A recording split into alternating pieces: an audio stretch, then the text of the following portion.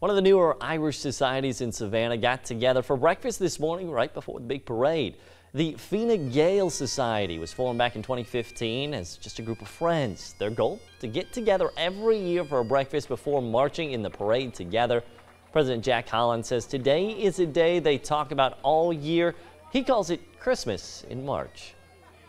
St. Patrick's Day in Savannah is obviously something that we're very proud of here in Savannah. But for us in the Gael Society and all of the Irish societies in Savannah, today's such an important day. Not only is it the feast of St. Patrick, and we celebrate our faith and what St. Patrick did with his time here on earth, but we also celebrate our ancestors and those who have come before us and those who helped make Savannah what it is today.